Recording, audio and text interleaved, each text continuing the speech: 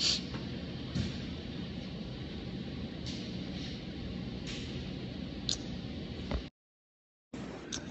right, good morning, everybody. Good afternoon, good day, whatever time it is for you, wherever you're at. I want to invite you to share this Periscope by swiping from left to right.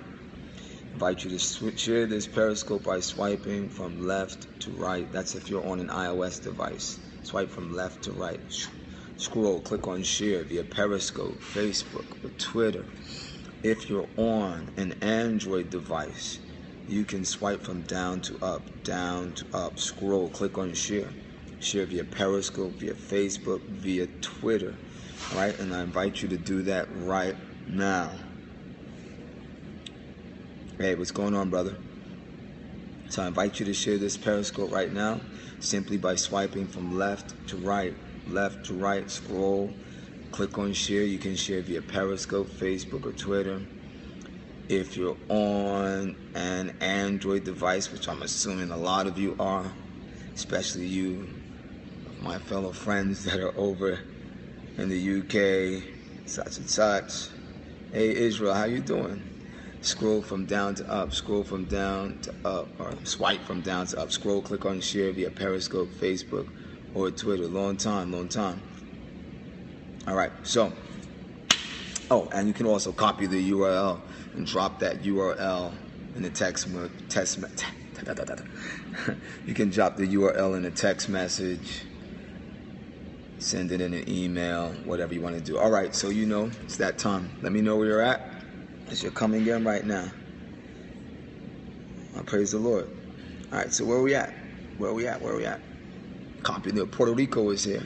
My email is the number 4thenrunner777@gmail.com. Somebody put my email up on the screen for me. Kentucky, DC, Orlando, Florida, Cleveland, Tennessee, NYC is here. Georgia, Dallas, Claremont, the BX, Bronx, Harrisburg, Pennsylvania, Georgia, Colorado Springs, Houston, Texas, Santa Cruz, California, Toronto, Boston, Mass, Brookline, Phoenix, Arizona, Kenya. Glad that you're in here, Kenya.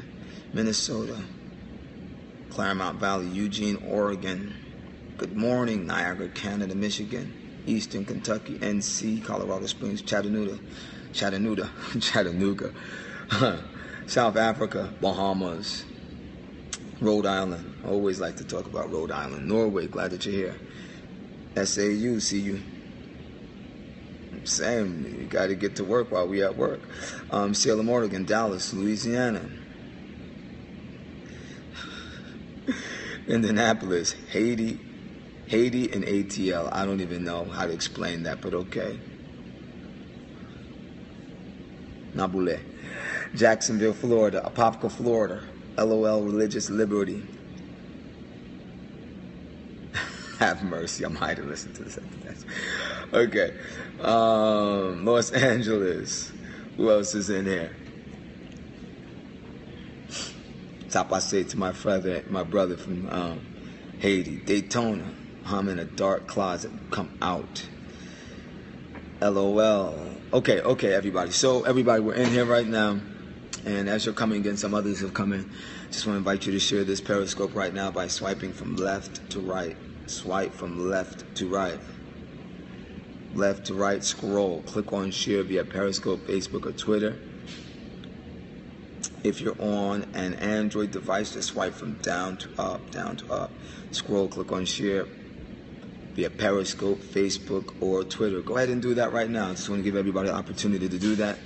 The topic's interesting this morning for certain, and something that you might want to share with family members, friends, co-workers, those who name themselves as your enemies. Get the message out there. We're going to get into this. All right? But as I always like to do before I get into any of these scopes, you know I like to first start off with a word of prayer. So definitely going to get into a word of prayer before I do anything else.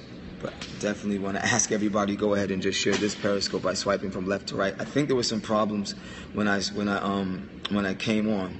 Swipe down to up. Okay.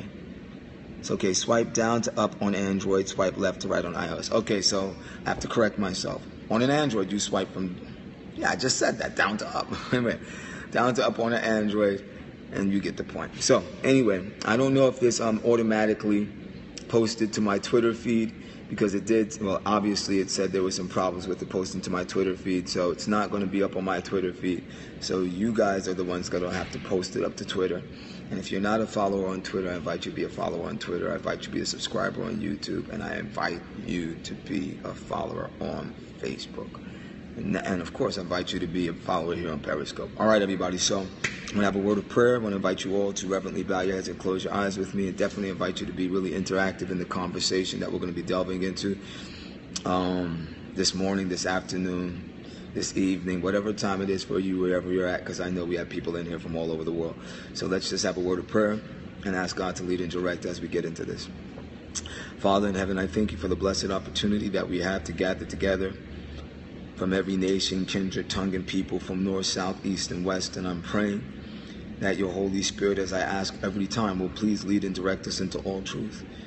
Father, your Son Jesus told us, ask, and it shall be given you. Seek, and ye shall find. Knock, and it shall be opened unto you. And so we come asking, we come seeking, and we pray that you would bless us with that precious gift that we need of the indwelling of your Spirit. Not only that we might be strengthened in the inner man, so that we might be able to comprehend the breadth, the length, the depth, and the height, and to know the love of Christ, which passeth all knowledge, that we might be filled with all the fullness of God, as you said in your word in the book of Ephesians chapter 3. Lord, that we might be used of you to help others come into the knowledge of the truth. Transform us through your word. May this not just be time that we come together to hear information, but Lord, I pray that the truth will sanctify us, even that we might be partakers of eternal life. May we enter into the joy of Jesus Christ, which is to see the souls of men and women saved out of the darkness into this marvelous light. Please hear our cry. May your holy angels come to be with us now, to surround us, to bring light from your throne room, to illuminate our minds, and to lead us forward. This I pray and I thank you, Lord, and I dedicate myself into your hands, and we dedicate this time to you. In Jesus' name we pray. Amen. Okay. Title of this scope. The title of the scope is This May Shock You.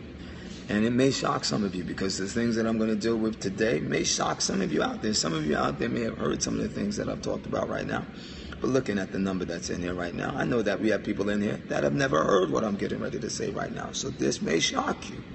Oh yeah, don't forget to take a look at Leper Vision. Definitely want to look at Leper Vision, by the way, a docu-film that I have on YouTube. You want to look at that, especially after this scope. But this may shock you what you're getting ready to hear.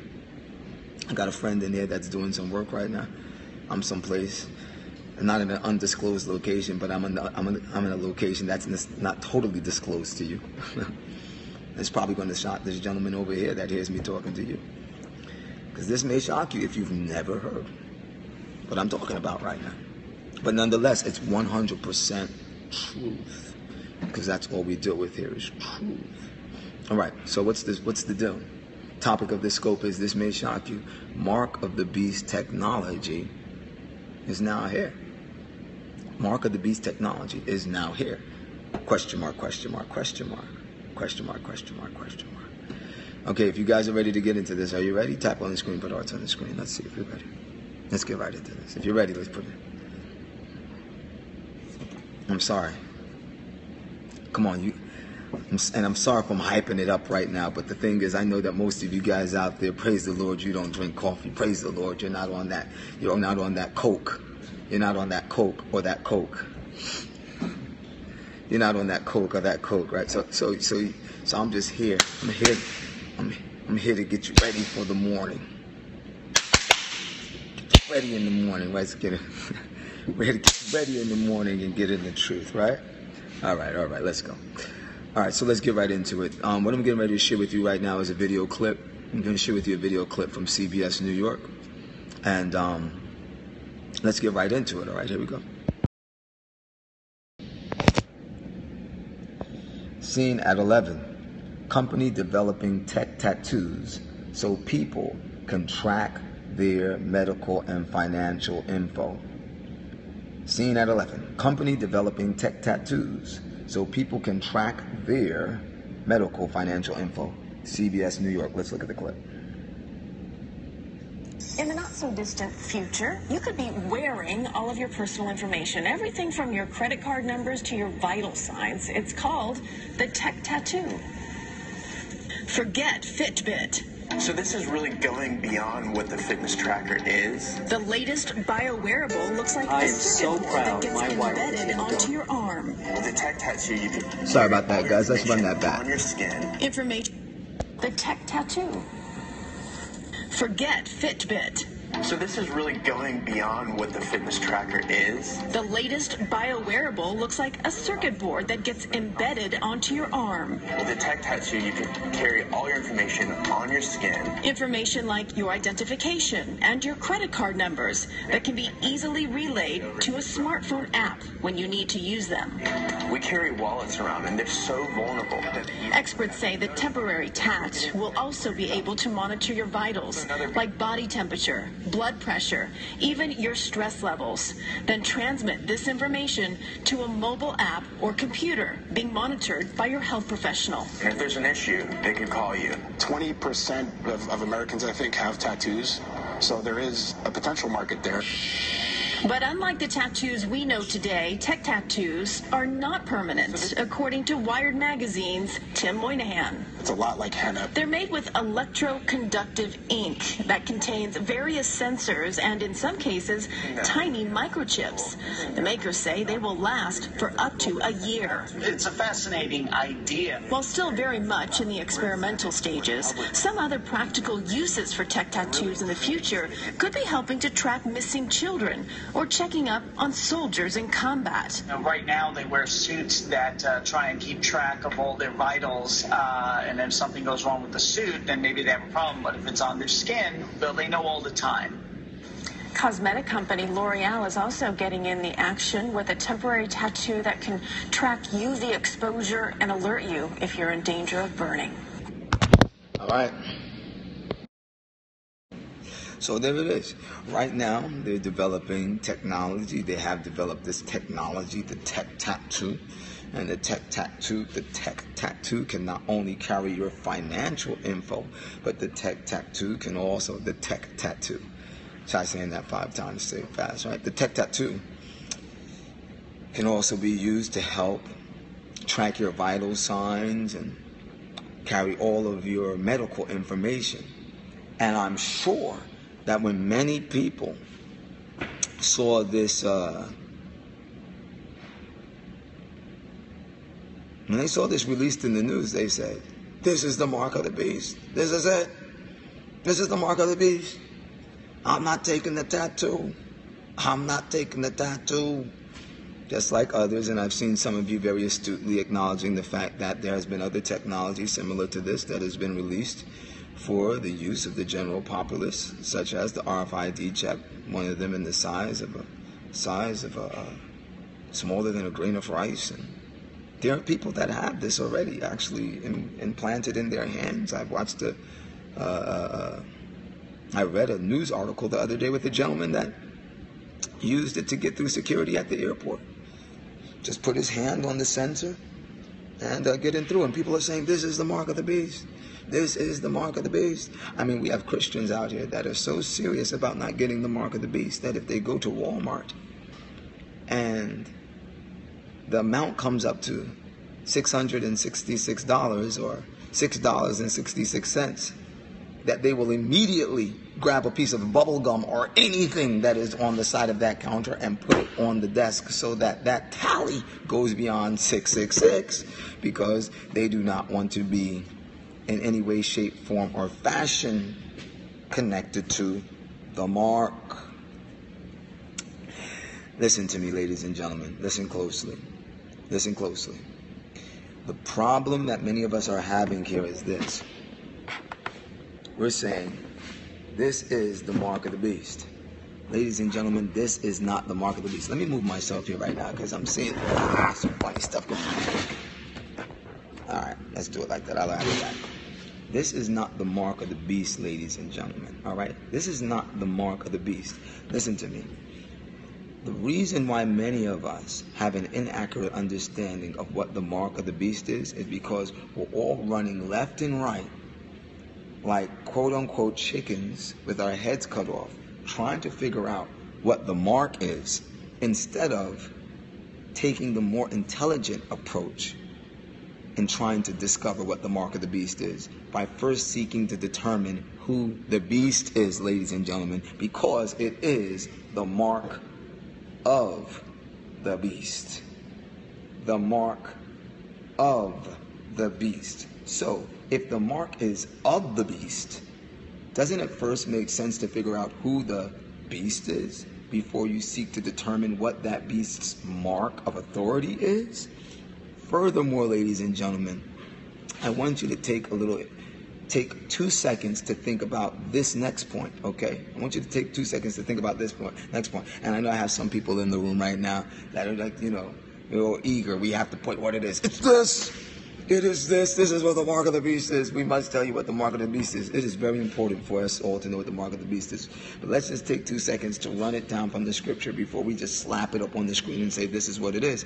Because automatically, when people hear this is what the mark of the beast is, and they don't understand the premise for which we come to this conclusion to understand what the mark of the beast is, people tend to resist it. They tend to resist it because you don't understand the premise of understanding what the mark of the beast is. Do you understand what I'm saying? If everybody just understood, if you understand what I just said, just tap on the screen, put hearts on the screen and say yes.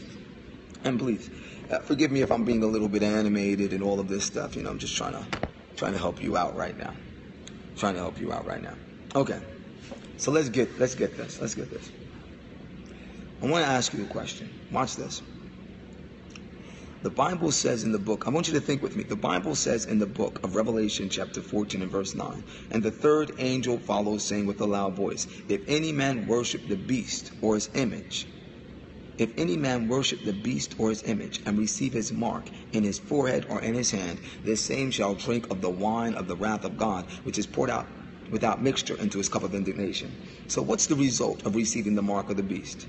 Answer, you will receive the untempered wrath of God.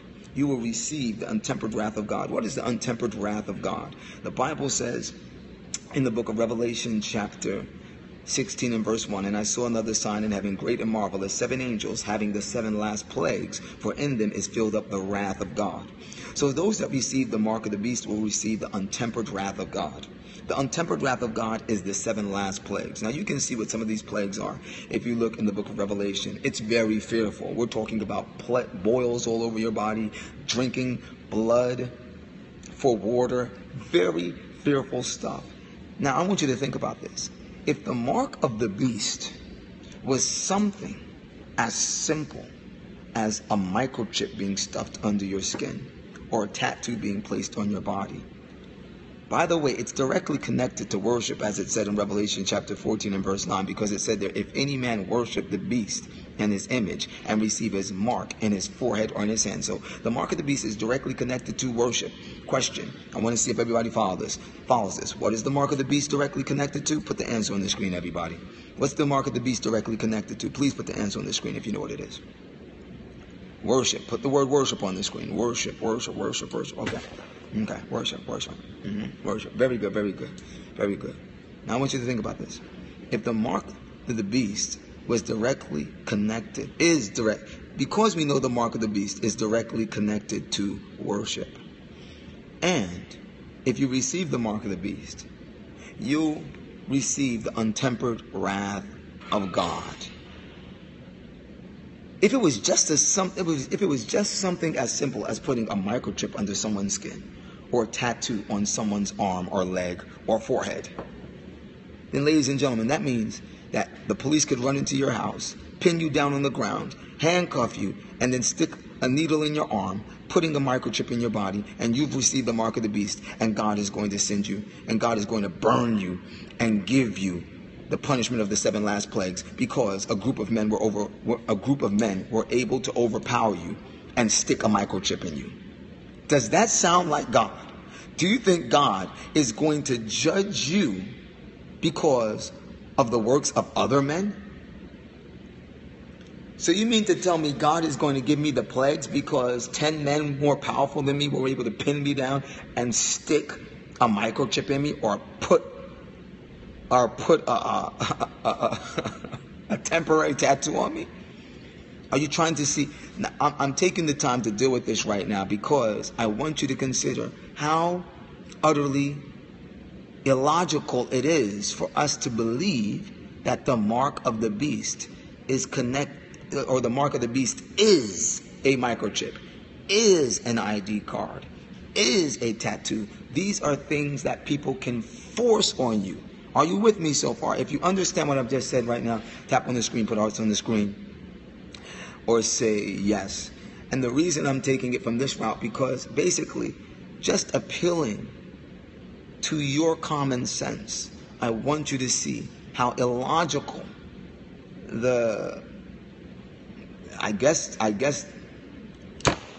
I want you to see how illogical what the majority of Christianity actually holds to be true concerning the mark of the beast. It doesn't make any sense. Okay? Worship, ladies and gentlemen, is something that is consensual. Worship is something that is given through the exercise of one's conscience. Therefore, the reception of the mark of the beast has to be something that someone receives due to consensual. I mean, you already get what I'm getting. It has to be consensual. It has to be a decision that they make. And that's that simple. Does everybody get that? Do you get that?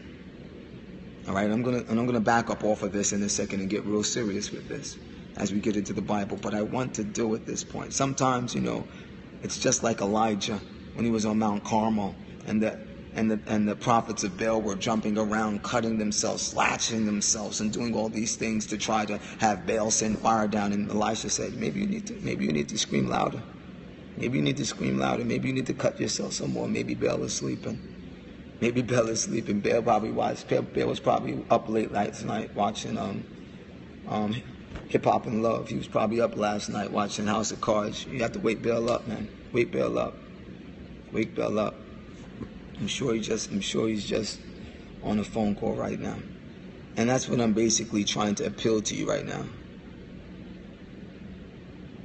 This is exactly what I'm trying to do, is appeal to you the folly of actually accepting that belief system. It doesn't make any sense. So let's get to the truth of the matter. First of all, let's define who the beast is from the Bible. In the book of Revelation chapter 13 and verse 1, the Bible says that John stood upon the sand of the sea and saw a beast rising up out of the sea, having 7 heads and 10 horns, and upon its horns 10 crowns, and upon its heads the names of blasphemy.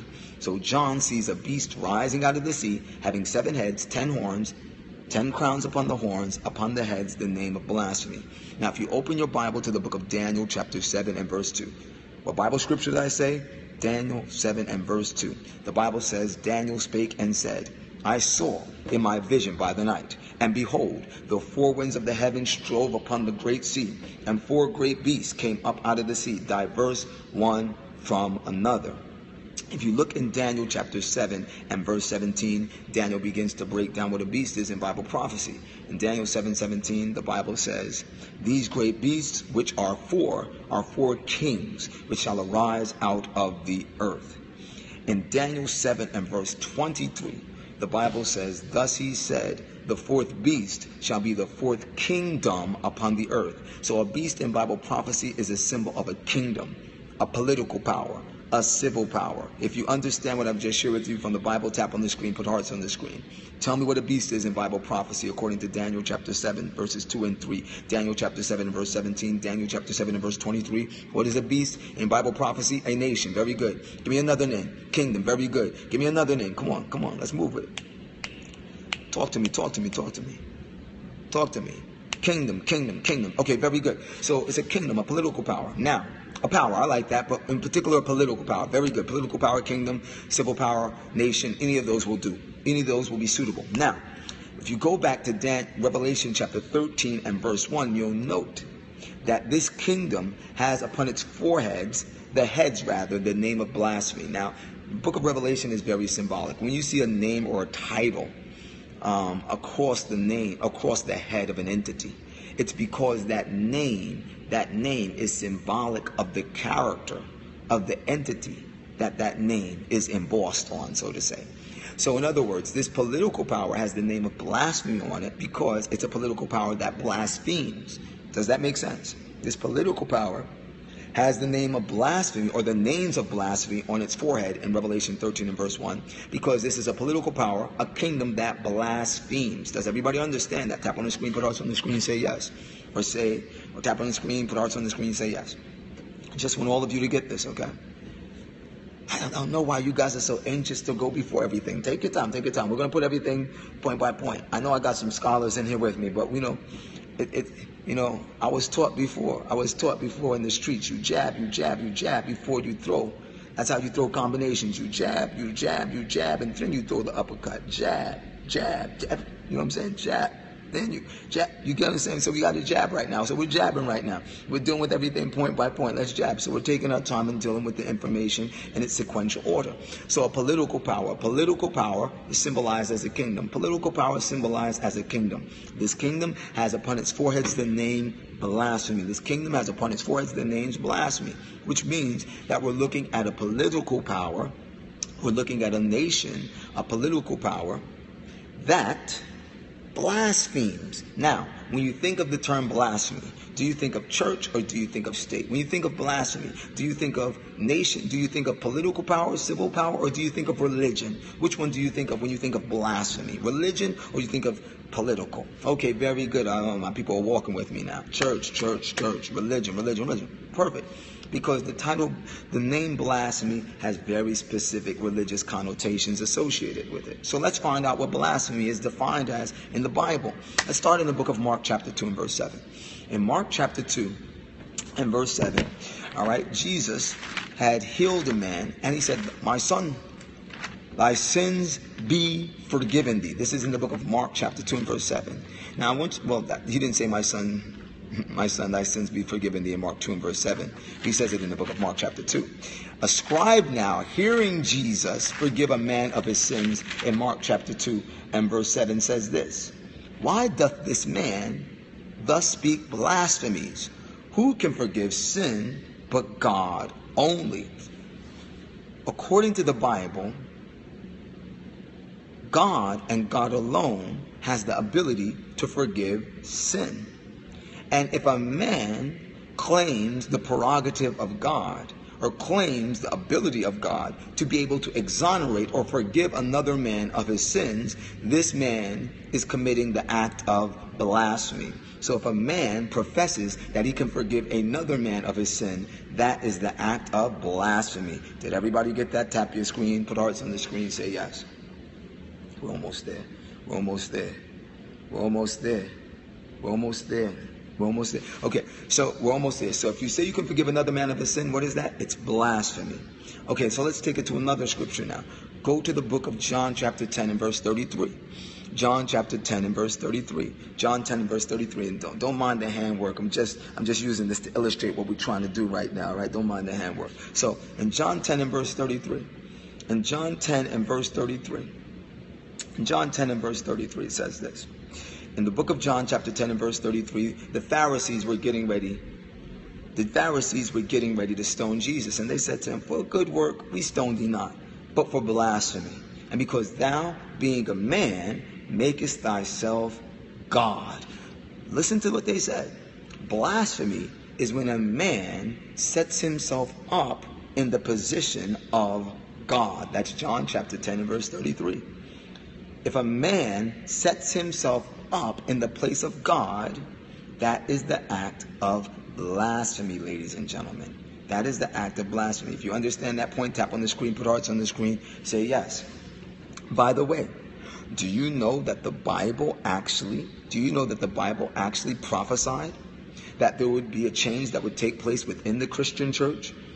And this change that took place within the Christian church would actually bring into existence a man that would do just that, set himself up in the place of God and profess himself to be God himself on earth. The Bible declares it in the book of 2 Thessalonians chapter 2. 2 Thessalonians chapter 2. In 2 Thessalonians chapter 2, beginning at verse 3.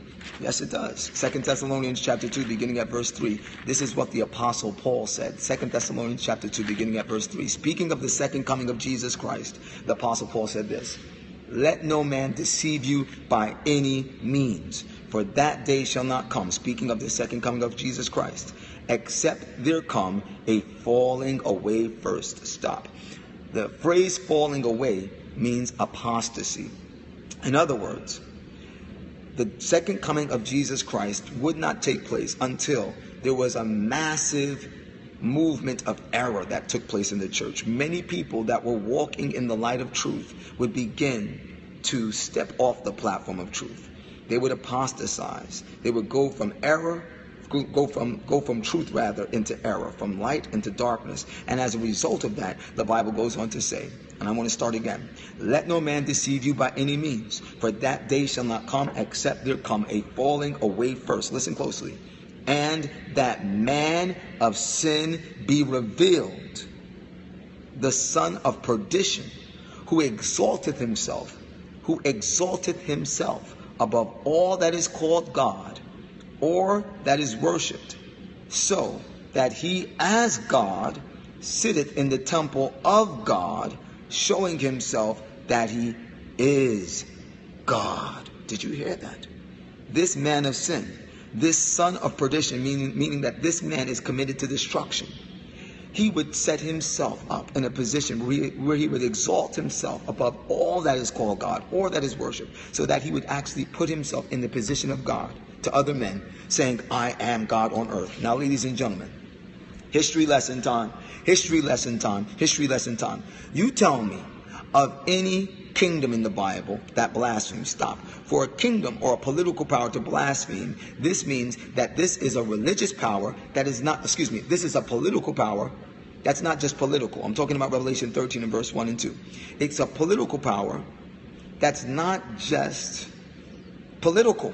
Because blasphemy, you got it right. Because blasphemy is not a political term. It's a religious term. So we're looking at a political power that has united with the church. We're looking at a union of church and state in one, ladies and gentlemen. So we're looking at a system that unites church and state in one and exalts a man or men to the position of God. And these men profess to have the ability to forgive other men of their sin. Tell me, you know, I don't have to hit the one, because we already hit that already. Tell me, you name any other system or entity in existence on earth that fits that bill, other than the Roman Catholic Church, led out by the papacy, led out by the Pope. It is a religio-political entity. The Pope is supposed to, that's why they call him the Holy Father, don't they? The Holy Father? Who said he's the Holy Father? Jesus said, call no man Father. Ladies and gentlemen, it's the Roman Catholic Church. And do they not say they can forgive other men of their sin? Don't tell me they don't. Because then I didn't go to Catholic school then. Because I remember when I went to those Catholic schools, and it was time for the confessional booth, them brothers were telling you to say Hail Marys, rub the beads, and do all these things so that you can be forgiven of your sins. This is all blasphemous. And the Bible said that the Roman Catholic Church is the beast of Bible prophecy that is being identified in Revelation chapter 13, 1, 2, 3, 4, 5, 6, 7, and 8. So when we're talking about the mark of the beast, what are we talking about? We are talking about the mark of authority of the Roman Catholic Church. We are talking about the mark of the authority of the Roman Catholic Church. I want you to see something. We are looking at the power that is called Antichrist. If you understand this, tap on the screen, put hearts on the screen, ladies and gentlemen. I'm going to show you something right now. I'm going to show you something right now that you may never have considered before, and I hope it just fits into your brain real quick. All right. Did everybody get that? How many of you out there is this new for? If this is new for you, put the letter N on the screen. Let me put it like this. If this is new for you and you get it, put the letter N on the screen and the number 1 next to it. That's a better one. That's why you give me 2 answers in once. If this is new for you, and you understand that what you've just heard is truth, put the letter N on the screen and put the 1 next to it. Good. I see 1 N and 1. Give me another one. Give me another one. 1 up. All right. Give me another one. N and 1. Come on. Where else is it? I know there's some other people in there this is new for. N 1. Good. If what's new, what you're hearing right now, good, you understand. Everybody gets old and new. Good, everybody understands. N and 1. Okay, good. Okay, so let's take it one step further, all right? Let's take it one step further. I want you to see this. And I'm going to, yeah, this is me. That's right. JD's Deception guy. That's right. Okay, let's take it one step further. In the end, okay, because I'm going to show you what the mark of the beast is. But I want you to see something really clear. Okay, I understand that you're wrestling with it. That's perfect. This next point is going to really help you, okay? Listen closely. You ready? In the end, there is a controversy concerning worship. Watch this. If you look in Revelation chapter 14, verses 6 and 7, this is what the Bible says. And I saw another angel flying in the midst of heaven, having the everlasting gospel to preach unto them that dwell in the earth, and to every nation, kindred, tongue, and people, saying with a loud voice, fear God, and give glory to him. Why? For the hour of his judgment is come, and worship him that made the heaven and the earth, the sea, and the fountains of water. Don't miss that last point. So, the first angel's message is worship God. Okay? And who's this God? Him that created the heavens, the earth, the sea, and the fountains of water. Don't miss that point.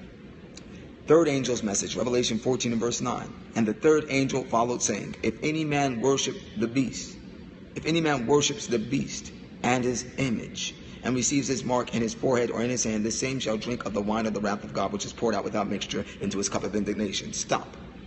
So notice that there's 2 opposing systems of worship. Number 1, the worship of the one that created the heavens and the earth, the sea, and the fountains of water. That's the worship of the living God. Number 2, the worship of the beast in Revelation 14 and verse 9. All right, is everybody getting this right now? If you get this, tap on the screen, put hearts on the screen, say yes. I'm going to take this just like this. I'm about to hit you with the mark, but I want you to see how you can know that what I'm telling you is not just something off the top of my head, but it's truth. All right? I want you to see that it's truth. That's why I'm taking the time to do this. Okay? Now catch this next point. Catch this next point. Follow closely. Okay, so you see it's both. Now, let's deal with the first true worship, which is the worship of the one that made the heavens, the earth, the sea, and the fountains of water.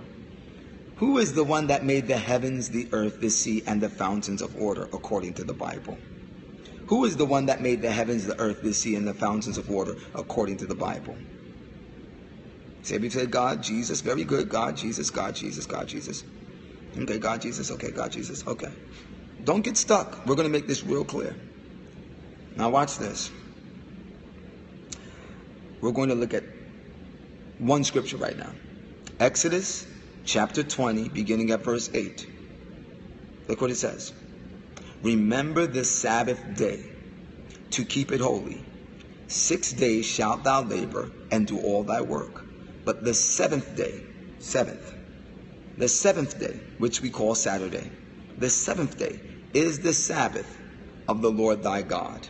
In it thou shalt not do any work, thou, nor thy son, nor thy daughter, thy manservant, nor thy maidservant, nor thy cattle, nor thy stranger that is within thine gates. For in 6 days the Lord made the heavens and the earth, the sea, and all that in them is. Stop. And rested on the seventh day. Wherefore the Lord blessed the Sabbath day and hallowed it. Did you notice some information in the fourth commandment of Exodus chapter 20 and verse 8 that sounds directly like the message in Revelation chapter 14 and verse 7? Listen what it said there. For in 6 days the Lord made the heavens and the earth, the sea, and all that in them is, and rested on the seventh day. Wherefore the Lord blessed the Sabbath day and hallowed it. Revelation 14 and verse 7 said, and worship him that made the heavens and the earth, the sea, and the fountains of water. Do you see how the message that is connected to the worship that God calls us to enter into on the Sabbath day is actually spoken of in Revelation 14 and verse 9, saying, worship him that made the heavens and earth, is seen the fountains of water. So the Bible is saying that we should worship the Lord of Sabbath. The Bible is saying we should worship the Lord of Sabbath, ladies and gentlemen. Did you get that point? If you got that point, say yes. If you got that point, say yes. Tap on the screen. Say yes. Tap on the screen. Put hearts on the screen. Okay, I want to give you another point. I'm going to give you another point. Give you another point. The Sabbath, ladies and gentlemen, stands as a memorial of creation. And it stands as a memorial of who the Creator is. Say it again. You see that right there in Exodus 20 and verse 8 and 9, that the Sabbath stands, the seventh-day Sabbath stands as a memorial of creation and a memorial of who the Creator is. Even in the book of Genesis, chapter 2, verses 2 and 3, the Bible says, and on the seventh day God ended his work which he had made, and he rested on the seventh day from all his work which God created and made. And God blessed the Sabbath day and sanctified it. Why? Because that in it he had rested from all his work which God created and made. So he pronounced a special blessing on the Sabbath. He sanctified, meaning he set aside the Sabbath for holy, special use, because he wanted it to stand as a memorial that he rested on the seventh day from all his work which he created and made. And it was by his creative power that he did this thing. Okay. That is... And I want to point out one more thing. Are you ready? Are you ready? One more thing. Did everybody follow that so far? That the Sabbath stands as a memorial of who the Creator is and of his work of creation. Seventh-day Sabbath. Did everybody get that point? Tap on the screen, put hearts on the screen, and say yes. I'm going to wait before I hit to the next point. For my people, that is the first time that you heard this, just put N1. That way I know that you understand what I've just said. N1, first time hearing this. If it makes sense to you, put N and 1. N and 1. Okay, good. Okay, here's the next point now. Guess who the Lord of Sabbath is? Mark chapter 2, verse 27 and 28. Mark chapter 2, verses 27 and 28. This is what it says in Mark 2, verse 27 and 28. This is what it says here. The Sabbath was made for man, and not man for the Sabbath. Stop. The Sabbath was made for man, meaning that God made the Sabbath for our benefit. How so? Because it is to remind us of who the Creator is and of his creative work, and give us the opportunity to rest and enjoy communion with him. The Sabbath was made for man. It was made for our benefit, and not man for the Sabbath. Now look what it goes on to say. Jesus said, therefore, the Son of Man, which is Jesus Christ, therefore, the Son of Man is Lord also of the Sabbath. Who's Lord of Sabbath? Who's the Lord of Sabbath? Who's the Lord of Sabbath? Everybody put on the screen who the Lord of Sabbath is. God. But in particular, who was speaking those words? The Son of Man. Who is the Son of Man? Jesus is the Son of Man. Thank you very much. Jesus is the Son of Man. Jesus is the Son of Man. So Jesus is the Lord of Sabbath. Jesus is the Lord of Sabbath. Very good. So, ladies and gentlemen, Jesus Christ is the Lord of Sabbath. So watch this now. Watch this now. Ezekiel chapter 20 and verse 12. Because I'm about to show you what the mark of the beast is after these two scriptures. Ezekiel chapter 20 and verse 12. Ezekiel chapter 20 and verse 12. I'm just taking you through this so that you can see the point. See, because if you don't understand the full scope of the issue, many times it's hard for you to grasp this topic. Ezekiel chapter 20 and verse 12. Ezekiel chapter 20 and verse 12. This is what the Bible says in Ezekiel 20 and verse 12. Moreover, also I gave them my Sabbaths, to be a sign between me and them, that they might know that I am the Lord that does sanctify them. Notice that the Bible says that the Sabbath is a sign. Did everybody get that? That the Sabbath is a sign. If you got that, tap on the screen, put hearts on the screen, say yes. As a matter of fact, tell me, what is the Sabbath? The Sabbath is a sign. Put the word sign on the screen for Sabbath. I'm only asking you to put the word sign on the screen for Sabbath so that you just have these things in your mind that you know.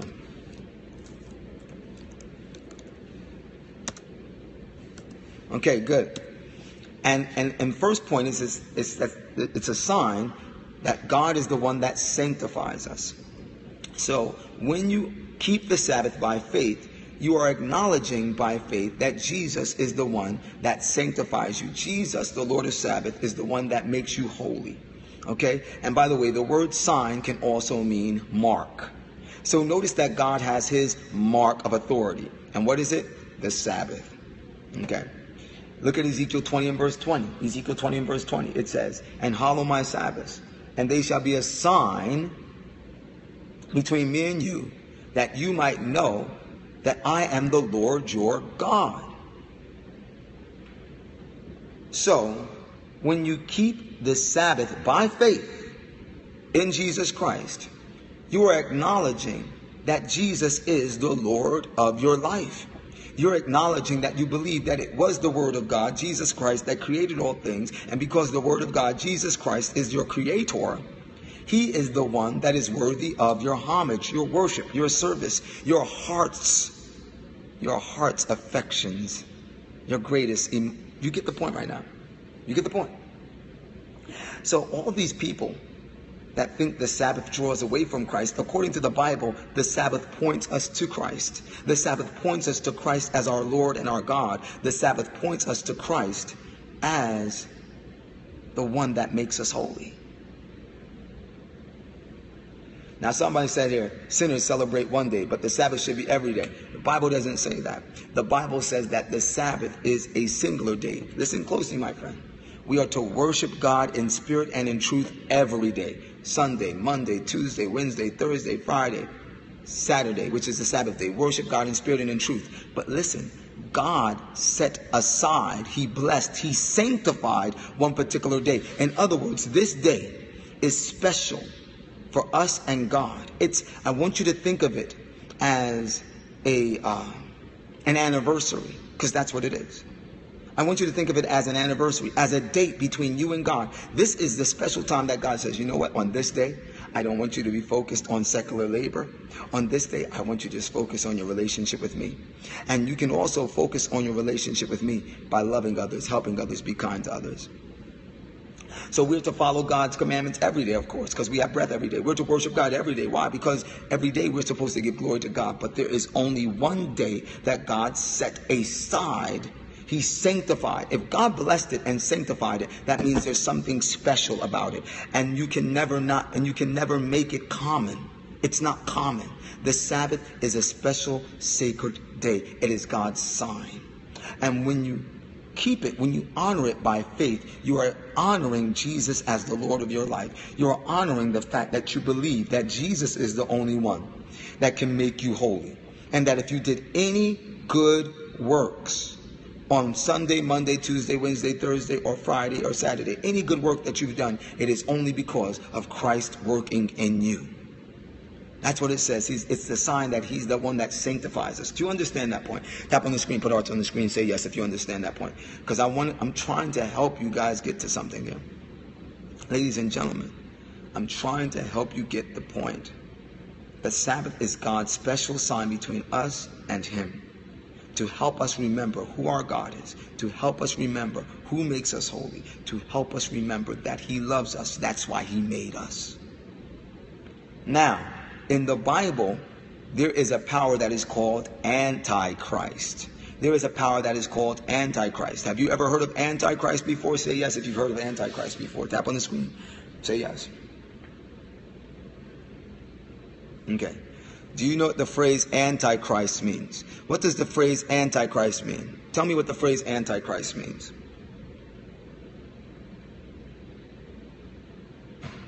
Okay, counterfeit. Very good. Very good. Now, see, somebody's saying against God, and most of us, we think Antichrist means against God. But do you know that the phrase Antichrist does not simply mean against God, but it means to set up in the place of God?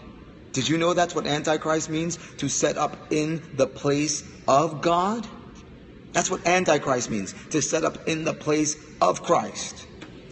Ladies and gentlemen, the Antichrist system is not just opposed to God, but it opposes God by trying to set itself up in God's place. That's how it opposes God. It opposes God by trying to subvert God's authority by placing itself in the position of God's authority. And what we looked at in the book of 2 Thessalonians chapter 2, verses 3 and 4 is that power. Listen to what it said there. Listen closely. Let no man deceive you by any means, for that day shall not come except there come a falling away first. Listen, and that man of sin be revealed, the son of perdition, who exalteth himself above all that is called God or that is worshipped. So you see this power that's exalting itself against God, or that's in opposition to God. But then look what it says next.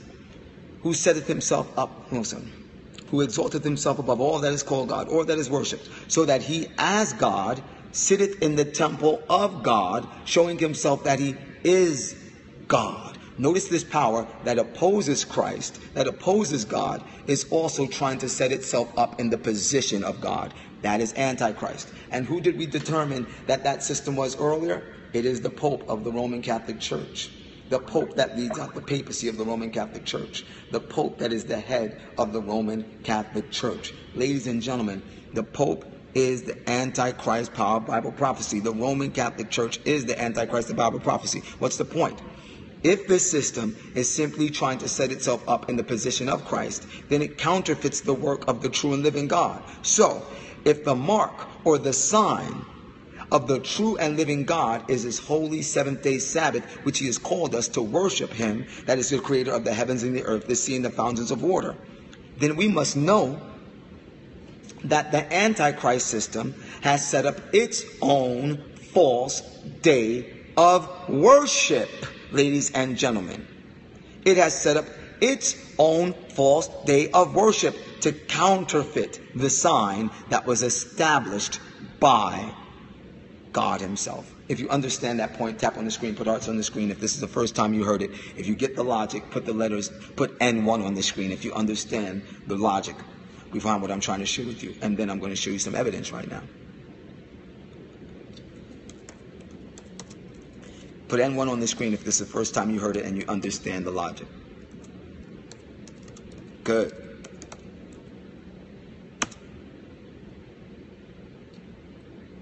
Okay. Good. All right. Now, let's prove it. I'm going to show you from the mouth of the beast himself what they have to say concerning Sunday worship. Look at this.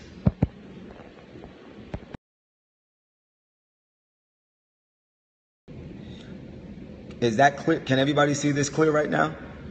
Is this clear right now? Can everybody see it clearly? Say yes if you can see this clearly. Okay. James Cardinal Gibbons. I'm going to put it this way so you can see it even better, because I'm going to put it back this way because you guys are going to put comments on the screen crazy anyhow. James Cardinal Gibbons, The Faith of Our Fathers, 88th edition, page 89. But you may read the Bible from Genesis to Revelation, and you will not find a single line authorizing the sanctification of Sunday. The scriptures enforce the religious observance of Saturday, a day which we never sanctify. Who? The Roman Catholic Church doesn't sanctify. They are letting you know that they're responsible for Sunday actually being acknowledged within the realms of Christianity as a day of worship. Stephen Keenan, A Doctrinal Catechism, 3rd edition, page 174. Question: have you any other way of proving that the church has power to institute festivals or precepts? They're talking about the Roman Catholic Church when they say church. Answer: had she not such power, she could not have done that in which all modern religionists agree with her. She could not have substituted the observance of Sunday, the first day of the week, for the observance of Saturday, the seventh day, a day for which there is no scriptural authority. They are letting you know that Sunday has no scriptural authority. It has no biblical authority. Sunday is a substitute that was set up by the Antichrist power, the Roman Catholic Church, in opposition to God's sign, his mark of authority, Sabbath, the seventh day. Here we go again. John Lux, A Course in Religion for Catholic High Schools and Academic Academies. Bring it up a little higher. Some theologians have held that God likewise directly determined the Sunday as the day of worship in the new law, that he himself has explicitly substituted the Sunday for the Sabbath. But this theory is now entirely abandoned. It is now commonly held that God simply gave his church the power to set aside whatever day or days she would deem suitable as holy days. The church chose Sunday. Every time they use the term church, know they're talking about the Roman Catholic Church. The church chose Sunday, the first day of the week, and in the course of time added other days as holy days. Sunday is an institution of man, not an institution of God, ladies and gentlemen. That is blasphemy, because this is man trying to make himself God. Daniel Ferez, Education Manual of Christian Doctrine, 1916. These are all Catholic scholars. Question: how prove you that the church hath power to command feasts and holy days? Answer: by the very act of changing the Sabbath into Sunday. Now listen to this. All of you, my friends here, that are evangelicals, that go to church on Sunday right now, I'm trying to put you onto the truth right now. I want you to be put onto the truth right now. Check this one out. You can definitely find one. Listen to this. Listen to this. Because they're about to slap all Protestants in their faces on this statement. And Protestants, ladies and gentlemen, are every Christian denomination that believes in the Bible as the Word of God. Listen to this. Answer: by the very fact of changing the Sabbath into Sunday, which Protestants allow of, and therefore they fondly contradict themselves by keeping Sunday strictly and breaking most other feasts commanded by the same church. Do you see what they're saying? They're saying, listen, as a Protestant, if you're keeping Sunday, you're contradicting your own belief that you believe in the Bible and the Bible only, because the Bible doesn't teach that Sunday is a day of worship. That Sunday is God's Sabbath day. The Bible teaches that Saturday is the Sabbath. When you keep Sunday, you are acknowledging, they are saying, beside yourself, the authority of the Roman Catholic Church to institute commandments. Listen, you don't have to like it, but you have to deal with the truth, because it's truth and it's right here, right in front of your face. Sunday worship is not based on the Bible, has nothing to do with the scriptures.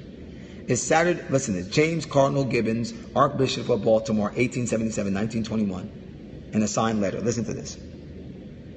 Is Saturday the seventh day according to the Bible and the Ten Commandments? I answer yes. Is Sunday the first day of the week? And did the church change the seventh day Saturday for Sunday, the first day? I answer yes. Did Christ change the day? I answer no. This man is straight up telling you the Sabbath has never changed from the seventh day Saturday. The change from the seventh day Saturday to the first day Sunday was not done by Christ, it was done by the Roman Catholic Church. Bottom line, period. It's a fact. Everybody, if you understand what you're seeing right now, tap on the screen, put hearts on the screen. If this is the first time you've ever seen this, first time you've ever learned this, but you can see the truth of it, put N1 on the screen right now. Put N1 on the screen right now. If this is the first time you've seen this, but you see that it's truth, put N1 on the screen right now. I'm just trying to share with you facts. That's all I'm sharing is facts. I have not given you my own opinion. All I've given you is the Bible, and I'm giving you historical facts. That's it. This is the first time you've seen this before and heard this. N1, good, I'm glad that you see. Anyone else? N1 if you get it first time, okay? Anyone else? Good, I see you see. Okay, let's take it one step further. All right, I'm just taking it step by step. That's all I want to do. It's all I believe in. Because I know that all of us are here because we love truth. That's the one thing I love about people that come on these scopes. Love about the people that watch the YouTube channel. Love about the people that come on my Twitter feed. Love about the people that come on my Facebook, because you're all about truth. It's all you're about, and that's what I love. Okay, Catholic, by the way, this website is BibleSabbath.org. BibleSabbath.org. That's the website right there. You can get this information from all types of places, by the way. I actually just pulled this website up randomly because I know of several different websites that deal with this information that just have the history there. So I just pulled up the first one that I knew had the history there. All right, here's another one. Here is another one. The Catholic Mirror, official publication of James Cardinal Gibbons, September 23rd, 1893. The Catholic Church, by virtue of her divine mission, changed the day from Saturday to Sunday. There it is, ladies and gentlemen, their own words. The Catholic Church, by virtue of her divine mission, changed the day from Saturday to Sunday. There it is. There it is. There it is. It's there, black and white. Do I need to give you another one? Do I need to give you any more?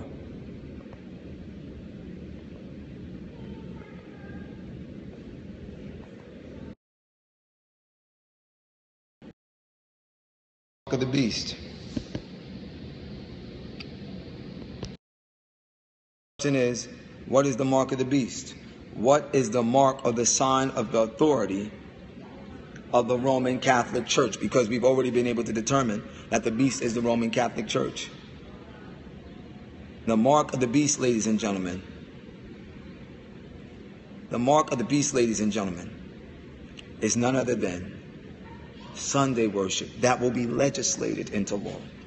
When Sunday worship, listen, Sunday is a tradition that was established by the Roman Catholic Church. Look at what Constantine the Great did in 321 AD, establishing the very first national Sunday law requiring everybody within the Roman Empire to rest on Sunday, ladies and gentlemen. 321 AD, Constantine the Great did that. Listen to me. When Sunday is legislated as a day of rest, we will be staring down the nostrils of the mark of the beast. But right now, Sunday still stands as the mark of the beast's authority. And we will be dealing with the mark of the beast crisis, which is spoken of in the Bible, that if you do not receive it, you will not be able to buy nor sell, save he that had the mark of the beast, the name of the beast, or the number of his name.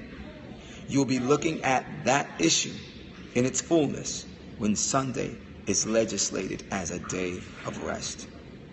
And the movement is already afoot to bring Sunday into a position of prominence, that it will be acknowledged as a day that needs to be set aside for rest, not only for Christians, but for all society in general. And guess what? They're going to use climate change to help push it as well. They're going to use the immorality that's in society right now to push it.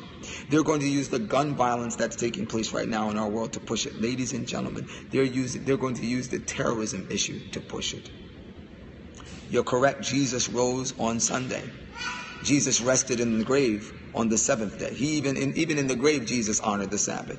See, Jesus rose on Sunday, but he never gave a commandment that we should now honor Sunday as the special day of rest. Matter of fact, to commemorate his death and resurrection, Jesus gave us what he calls the Lord's Supper, the taking of the broken bread and of the unfermented grape juice. That is what we are to do in memorial of Jesus' death and resurrection.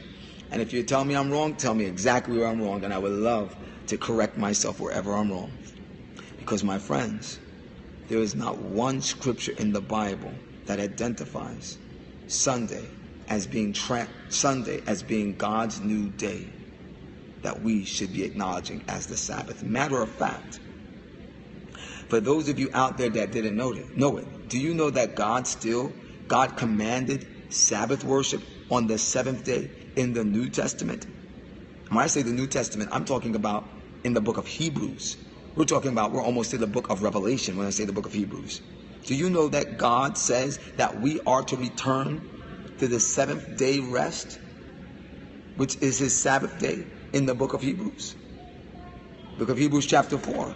For my friend that says I'm wrong. Hebrews chapter 4, I'm going to take you right there. I'm never going to get better, because I'm going to keep talking and talking and talking. I'm never going to let my voice rest. Hebrews chapter 4. Hebrews chapter 4, listen to this. Hebrews chapter 4.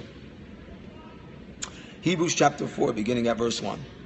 It says, let us therefore fear, lest a promise being left us of entering into his rest, any of you should seem to come short of it. For unto us was the gospel preached, as well as unto them. But the word preached did not profit them, not being mixed with faith in them that heard it. Listen to this now. For we which believed do enter into rest, as he said, as I have sworn in my wrath, if they shall enter into my rest, although the works were finished from the foundation of the world. Now listen closely to verse 4. For he spake in a certain place of the seventh day. The seventh day. Which day? Which day did he speak in a certain place of, ladies and gentlemen? Which day? In Hebrews chapter 4 and verse 4. Matter of fact, I want to put the scripture on the screen. I got to put the scripture on the screen, because you need to see this with your own eyes. Let's look at right here. I got to put this right here on the screen so you can see it for yourself. Let's get it. Let's look at it right from the Bible. For he spake, here it is. For he spake in a certain place. Let me put it like this so you can see it even clearer. There you go. For he spake in a certain place of the seventh day. Which day? Of the seventh day on this wise, and God did rest the seventh day from all his works. And in this place again, which place? The seventh day, ladies and gentlemen. And in this place again, if they shall enter into my rest. Seeing therefore it remaineth that some must enter therein, and they to whom it was first preached entered not in, because of unbelief. Ladies and gentlemen, the early church, they had meetings on Sunday. They did not keep Sunday as the Sabbath day. Don't contradict your own Bibles, my friend. I want you to understand, I know it jostles your mind. I know it goes against everything for many of you that you've ever known. But what you are having to understand right now is, the majority of Christendom is just following after a tradition that was implemented by men, and it is wholly not biblical. And if you want the truth, it's right here in the Bible. Question, watch this. If Jesus changed, now watch this. I'm going to my beloved friend that just made a statement and said the early church began to rest on Sundays. Are you suggesting that Jesus changed the rest day from the seventh day to the first day? Are you suggesting that? How many of you believe that Jesus changed the rest day from the seventh day? Matter of fact, let me make it clear. How many of you believe that Jesus changed the Sabbath from the seventh day to the first day? How many of you here believe that? If you believe that, put the number 1 on the screen. All right? This is not, by the way, this is not debate or argumentation. All right? At all. Okay? You can put the number 1 on the screen. And even if everybody else, even if 99% of the room in here is not with you, still be honest about what your belief is. And nobody attack people, all right? Because this is not about attacking. This is about truth, all right? But I know I have at least 1 or 2 in here that believe that God changed, all right? I know there's 1 or 2 people in this room right now that believe that God changed, that Jesus himself changed. Okay, there we have 1. Good, you're honest. Okay, so Mark believes it. That Jesus changed the Sabbath from the seventh day to the first day after his resurrection. Now, I want you to see what the scripture says. Going back to Hebrews chapter 4. For he spake in a certain place of the seventh day on this wise, and God did rest the seventh day from all his works. Again in this place again, if they shall enter, again in this place again, if they shall enter into my rest. Seeing therefore it remaineth that some must enter therein, and they to whom it was first preached entered not in, because of unbelief. Now listen to this. Again he limiteth a certain day, saying in David, today, after so long a time, as it is said, today, if you will hear his voice, harden not your hearts. Listen to this. For if Jesus had given them rest, then he would not afterward have spoken of another day. There remaineth therefore a rest to the people of God. Jesus changed anything. There remains a rest for the people of God. And he said, there are many that have not entered therein as of yet. The ones to whom it was first preached didn't enter in. And why didn't they enter in? Because of unbelief. That's what I've been telling you the whole time. To keep the Sabbath, you must do so by faith. Faith in the Lord as the one that can make you holy. The Israelites, they said, all that the Lord has said, we will do. They thought that holiness could be performed by themselves. They thought they could sanctify themselves. They thought they could perform righteousness in their own ability. They thought all we had to do is keep these laws and this will make us righteous. But to enter into God's rest, you must understand that holiness comes from God. So all the commandments, from the 1st to the 10th, they can only be kept by faith in Jesus Christ, the Lord of Sabbath, the one who creates all things, even the one who can recreate you into a new creature that can perform works of holiness that please God, because now God is living in you. God is empowering you to will and to do of his good pleasure, according to Philippians 2 and verse 13. That's it. The commandment hasn't changed. And ladies and gentlemen, whether you like it or not, Sunday is the mark of the beast. Sunday is the mark of the beast. And when it is legislated as a day of worship, that is when people will have to make a decision whether they will hold fast to the commandments of God or they will fall for the theories of men. End of story. Finished.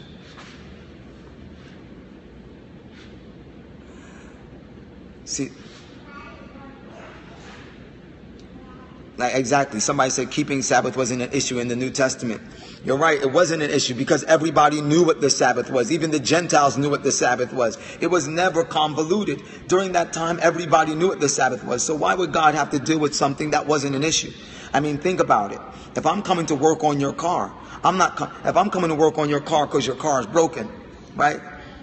If your car is broken, right? You say, I got to check engine light on. If I start checking the tires on your car, you might question what type of mechanic I am, because I come to your house, you bring your car to me, you say, I got to check engine light.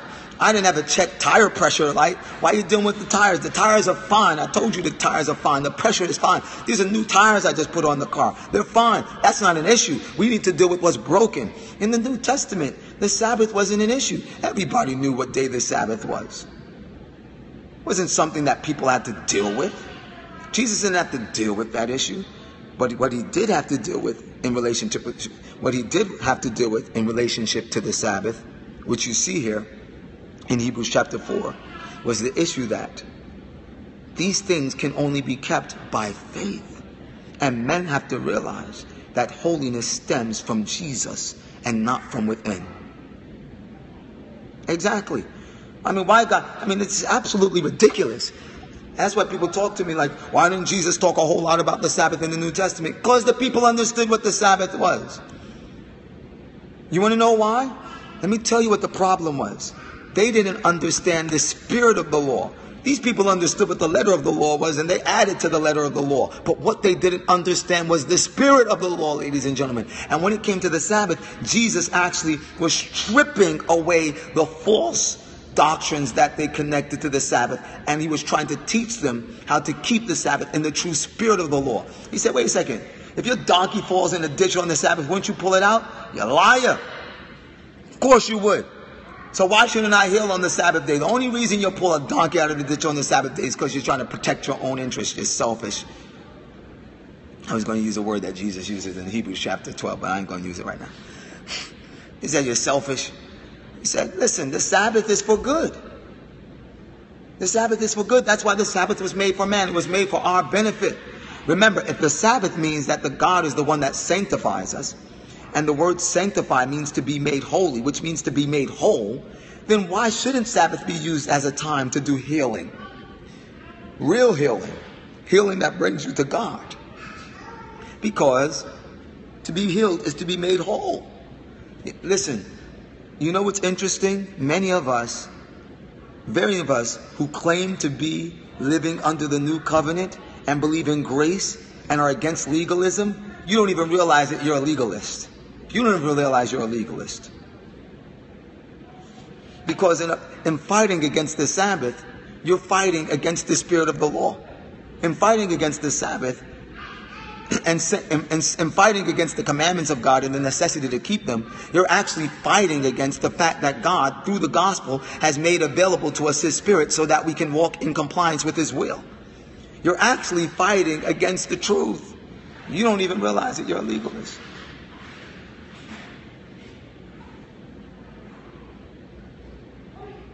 I'm just keeping it real. I'm telling the truth. And so, ladies and gentlemen, there it is. I think we have hit the issue, and we've hit it from the left, we've hit it from the right, we've hit it from up and down. And for everybody here that doesn't believe, you will believe when you see it. You will believe when you see it. And furthermore, I give everyone here. That's right. You're so right, KSW48. Most people say, I believe in 10 commandments. As soon as you say, oh, so you believe that you should have no other gods before you? Of course. You believe you shouldn't worship graven images? Of course. You believe you shouldn't commit adultery? Of course. You believe you shouldn't take the name of the Lord thy God in vain? Of course. Oh, so then you also believe in the seventh-day Sabbath? Oh, well, no, God did away with the law. The law has been done away with. The law has been done. How all of a sudden the law gets done away with as soon as the fourth commandment comes up? But when we talk about all the other 9 commandments, you're like, of course I believe in all of them. As soon as you talk about the fourth commandment, then the law has been done away with. I'm telling you. It's a fact. It's a fact. I've had the conversation. I can't even tell you how many times over the last couple of years. All right? I deal with thousands of people all over the world, and it's the same nonsensical response. Oh, the law's been done away with. As soon as you get to the fourth commandment. And Scott Yatta, MCG, I pray you care.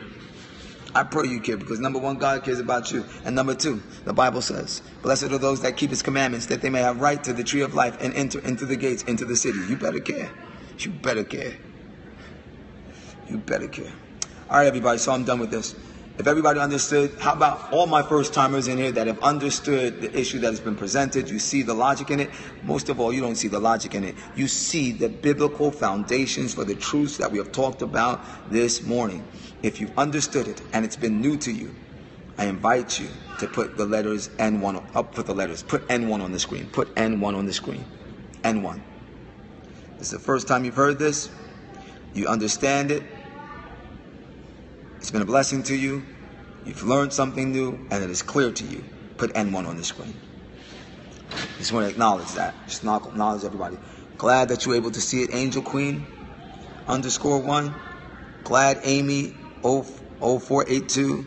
Tyrese 13 glad. Rogue Force 50 glad.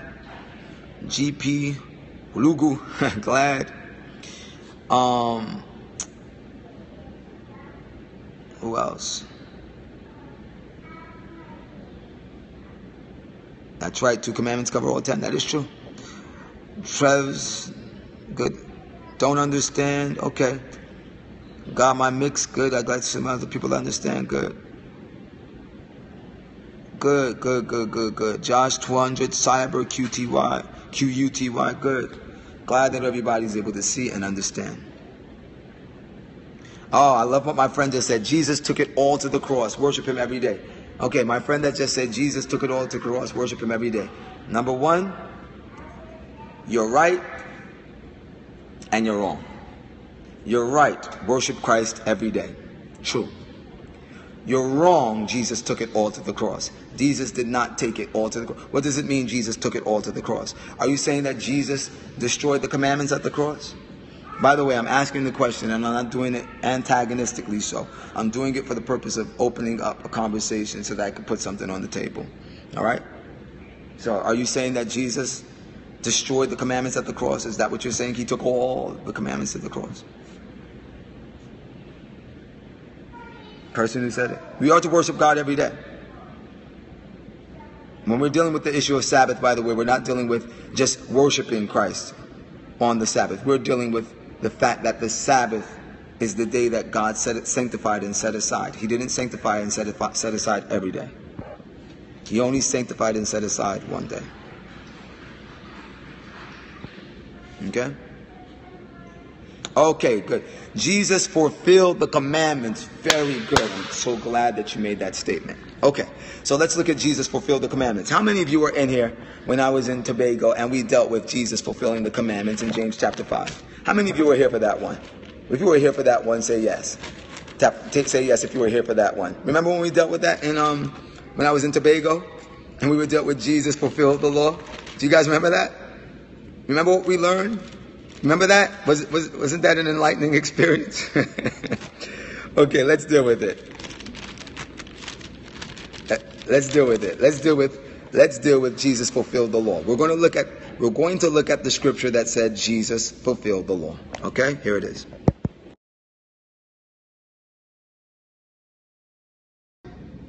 This is what Jesus says in Matthew chapter 5. Wow, my screen is acting crazy, guys. Forgive me. Matthew chapter 5 and verse 17. Matthew chapter 5 and verse 17. It says, "Think not that I am come to destroy the law or the prophets. I am not come to destroy, but to fulfill." That's our scripture right here. Think not that I am come to destroy the law or the prophets. I am not come to destroy, but to fulfill.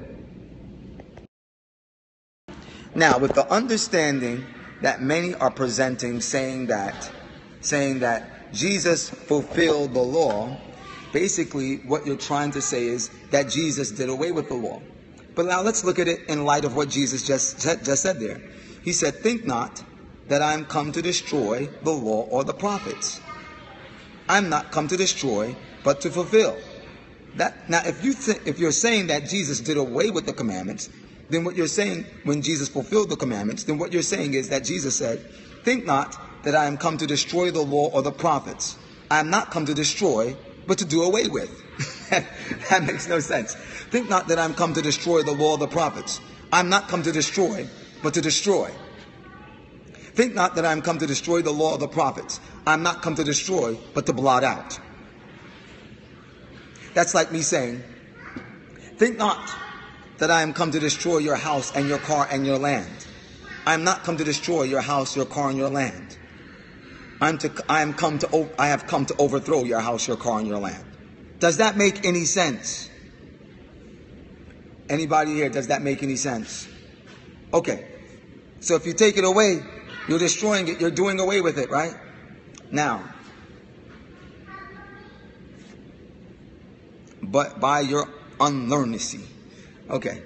Now let's look at what the word fulfill means, because as I said earlier, it's so important that when we're studying the Bible, that we first of all acknowledge the fact that words in the Bible can have several different meanings. All right, one word can have several definitions, and the way that we come to an understanding of how we are to properly define that word as it's being used in the scripture is the context in which the word is being used. Okay, so I'm going to take you to the website. I'm going to do exactly what I did the other time when I was in I definitely have faith. I believe that God is the one that saves us. I believe that He's the one that empowers us to keep His law. Christ is Lord. By the grace of God, I have faith. So we're going to look at this from the Strong's Concordance right now. Okay? Now with it. Here it is. Think not that I am come to destroy the law. Yeah, you need faith. The just shall live by faith. But what does it mean to live by faith? What does it mean to live by faith? The Bible says in Romans 10:17, so then faith cometh by hearing, and hearing by the word of God. Faith, ladies and gentlemen, is established by the word of God. Faith is your belief in God. But your belief in God is to empower you to do the works of God. It's not just you walking around saying, I believe, and then you can go and slap and kill people. Your belief is supposed to be manifest in works. Belief is to be manifest in works. If your belief is not manifested in works, then your faith is vain. End of story. Look at the book of James chapter 2. So let's keep on going with this issue right now. Matthew 5:17. Think not that I am come to destroy the law or the prophets. I am not come to destroy, but to fulfill. Let's see what the word fulfill here means. So we're going to go here. Let's click on the word fulfill. This is what the word fulfill can mean. Paul preached grace. You are so right. We're going to talk about what grace means in a second. The word fulfill means to make full. Think not that I am come to destroy the law or the prophets. I am not come to destroy, but to make full. Okay. The word means to cause to abound. Think not that I am come to destroy the law or the prophets. I am not come to destroy, but to cause to abound. Think not that I am come to destroy the law or the prophets. I am come not to destroy, but to render full, to complete. Okay. Let's look here. Let's just get right to it for the sake of time. Think not that I am come to destroy the law or the prophets. I am not come to destroy, but to perform, to execute. He didn't come to destroy the law of the prophets. He came to perform the law and the teachings of the prophets according to the true spirit of the law. Not according to man's teachings. He was stripping away from the law and the prophets, the teachings and commandments of men, and showing the true revelation of what the law and the prophets look like as they are performed through the life of a man that is controlled by the Spirit of God. He came not to destroy, but to perform the requirements of God in their truthfulness, in all true righteousness. That's all that is. All right, ladies and gentlemen, listen. I don't want to get into a long discussion right now, but what I can do is I can do a scope on grace. In the next scope, I'll do the next scope. I'll do the next scope. The next scope I'll do in grace. But for everybody that says all you have to do is believe and all you have to do is grace. Yes, the Sabbath is on Saturday. Jesus is the Sabbath. He took it to the cross. Jesus did not take the Sabbath to the cross. You're killing me. Oh, my Lord, have mercy. Okay. Everybody that wants me to deal with Jesus not taking the Sabbath to the cross right now, say yes. And I'll deal with it really quick if I have to. I'm killing my voice right now. I can't do it.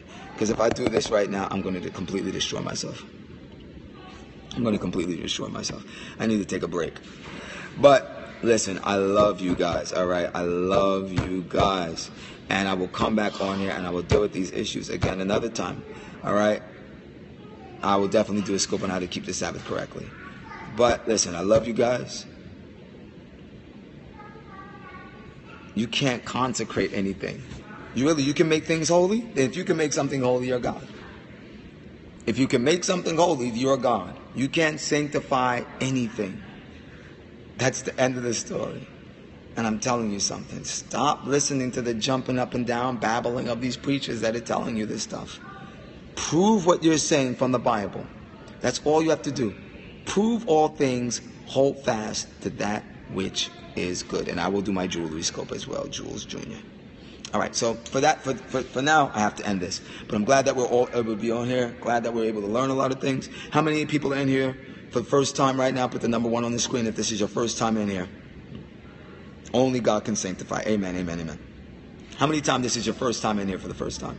Let me know. Put the number 1 on the screen. Just want to say, oh, man, thank you for being in here, Wonder Good. Okay, Angel Queen, glad that you're here. John Scott, I'm glad that you're here. Rep 2221, glad that you're here. Want to invite you to be followers here on Periscope, subscribers on YouTube. Sten68, glad that you're here. GP Hulugu, glad that you're here. Definitely read Acts, brother, love it. Read Acts, matter of fact. You guys are going to make me do... I want to go so much longer right now, but I won't do it for now. Thomas, glad that you're here for the first time. Everybody say welcome to all the first timers. You know how we do it. And for everybody that's in here for the first time, I want to invite you to be followers here on Periscope. And I want to invite you to be subscribers on the YouTube channel. This is the YouTube channel, TheForerunner777. This is a docu-film that it put out not too long ago. Kevin McLean, glad that you're here. I want to invite you to check out this docu-film that I did on YouTube. Take a look at it. I believe that's 100% true. The law is the schoolmaster to bring us to Christ. No doubt about it. The law proves to us that we cannot perform those deeds. We need someone to save us, and that's Jesus. You're so right. So invite you to be a follower, a subscriber on YouTube. Okay. With Jesus' atonement, we're no longer required to keep the law. We are not under law, but under grace. So you're no longer... So God says we should no longer keep the commandments? Are you sure about that? Okay.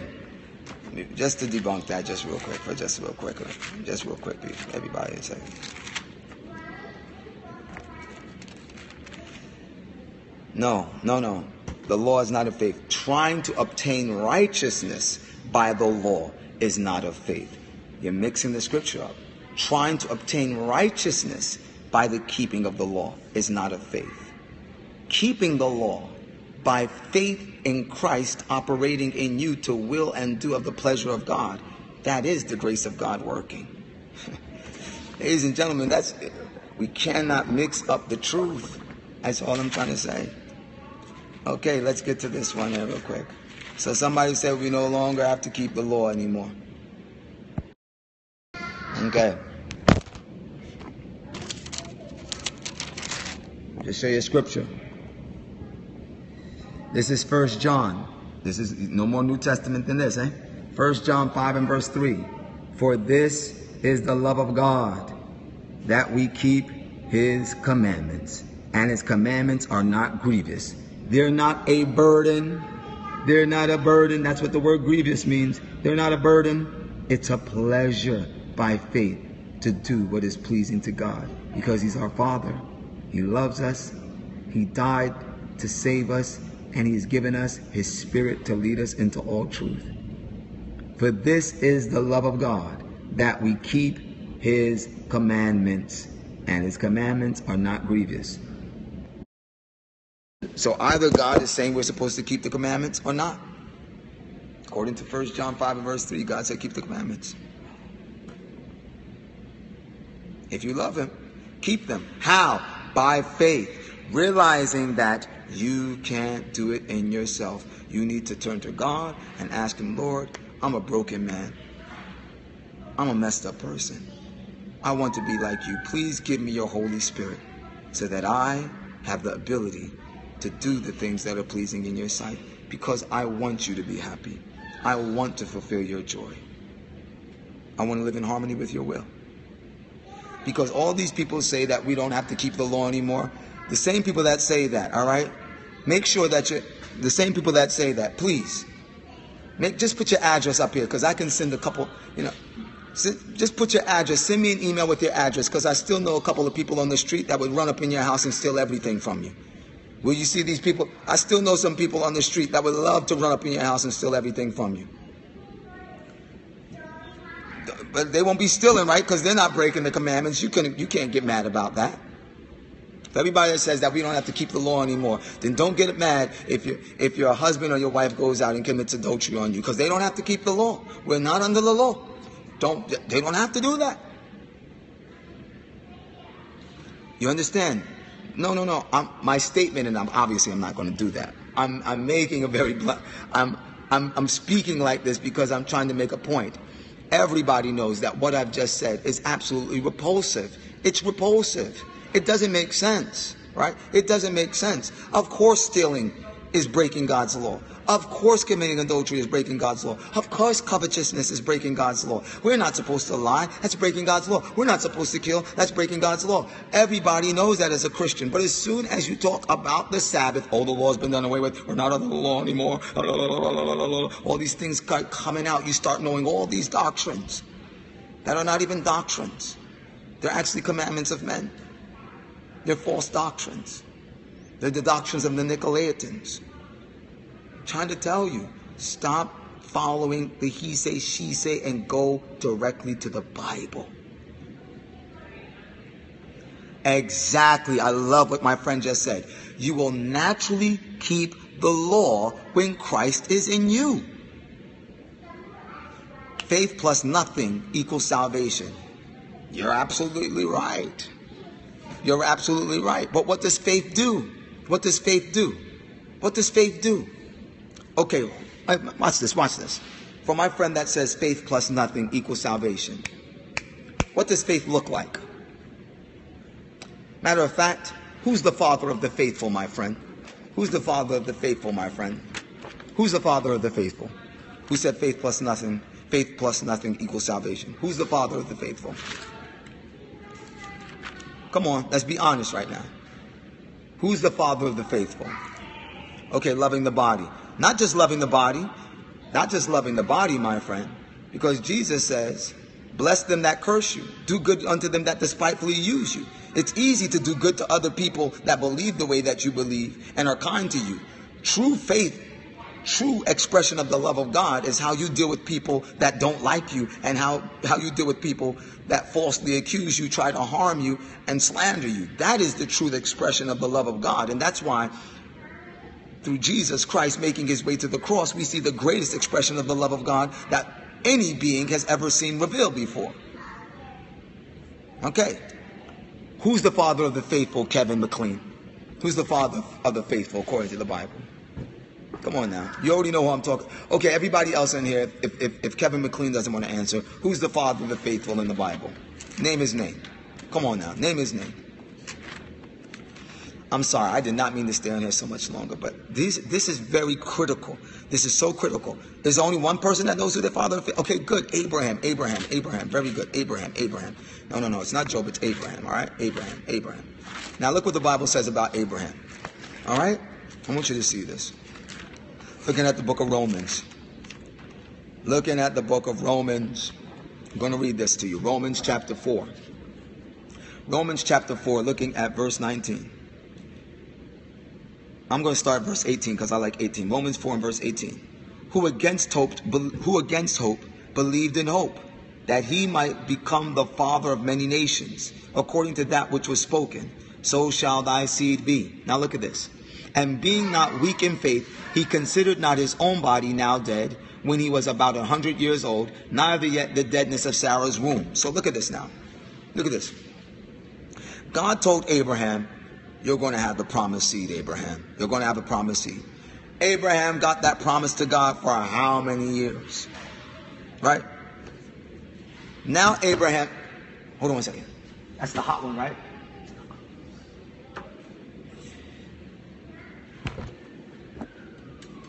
Immediately. It's bad for her.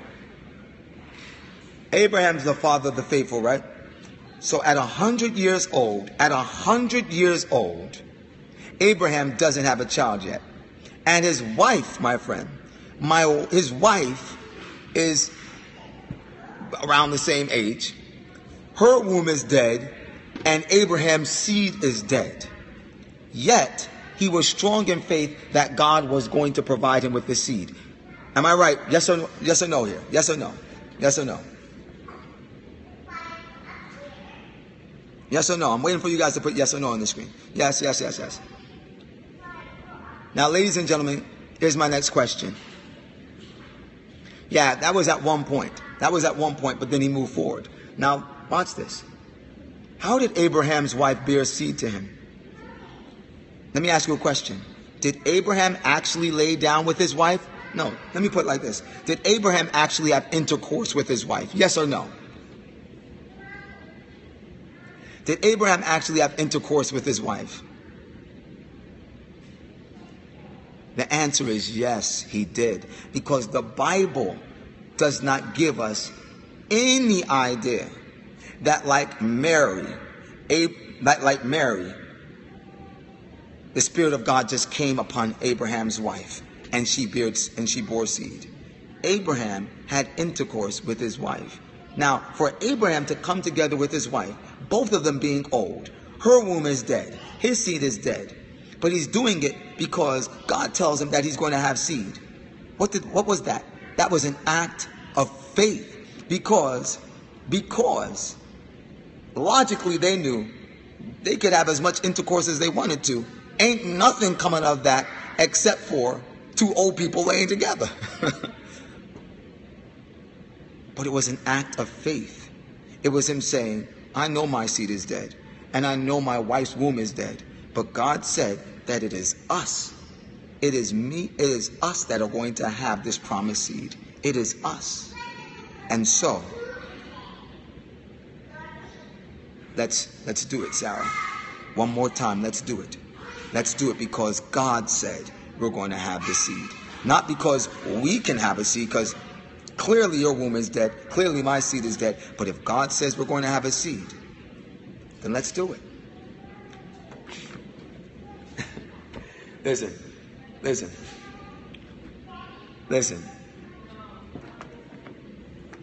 Let's talk about faith and works. Let's look at something else if you don't believe that, all right?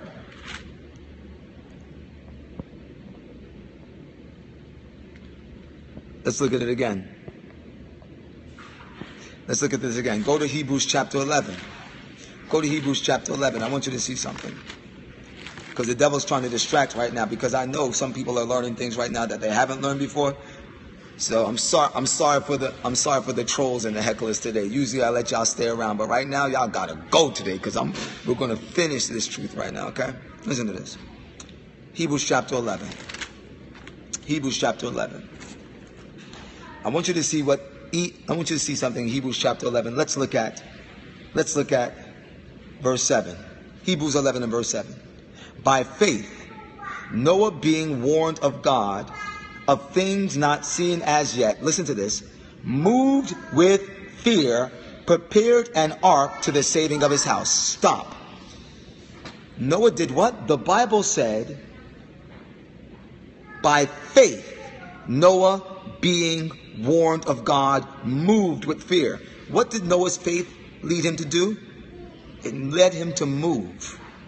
Did you see how Noah's faith led him to do action? And what was his action? His action was to comply with the commandment of God, which was Noah build an ark because there's a flood coming. Did Noah ever see an ark? Did Noah ever see a flood? No. Did Noah ever see water fall from the ground, fall from the sky? No. But Noah was warned of God that a flood would come. Noah was warned of God that rain was going to fall from the sky. Noah was warned of God that the world was going to be destroyed. And God gave him a commandment in conjunction with that warning. He said, Noah, I want you to build me an ark. And Noah said, his actions of building an ark declared his faith in his belief that what God said concerning a flood coming upon planet Earth was a reality. Though it was not seen as of yet, he moved and did what God asked because he believed in the word of God. And guess what? Watch this. Who gave Noah the power to swing a hammer to build an ark? Who gave Noah the strength to cut down trees to build an ark? Who gave Noah the voice, the mind, the intelligence to preach for 120 years that a flood was coming? God, ladies and gentlemen. It's God that gives us the power to do the things that he commands us to do. That is faith revealed in works. And you can resist the message all you want, but that's all I got to give to you right now. It's a fact. It's just as simple as that. I'm just trying to make it simple. Okay? And that's the same thing. That's the same thing that God requires of us. That's why the Bible, you know what? I got to close with one more scripture. I'm sorry. You don't got to believe me, but you got to believe the Bible. Because I don't care about people believing me. Because I don't have any heaven or hell to put you in, as we love to say. But it is imperative that you believe the word of God. Look at this. James chapter 2. Listen to this. James chapter 2. Got to read this scripture before I close it up. James chapter 2 and verse 17. Even so, faith, if it hath not works, is dead, being alone. According to the Bible, faith that is not revealed in works is a dead faith. That's the Bible. So you can say anything you want to, but anything that you say that is contrary to this is extra biblical. It's not truth. You can't get any more New Testament than James, can you? Yea, a man may say, thou hast faith, and I have works. Show me thy faith without thy works, and I will show thee my faith by my works. End of story. So for all of you here that say, I believe Jesus is coming, and I believe he's coming, then show me by your works. Go out there in the world and tell people Jesus is coming. Stop being a closet Christian.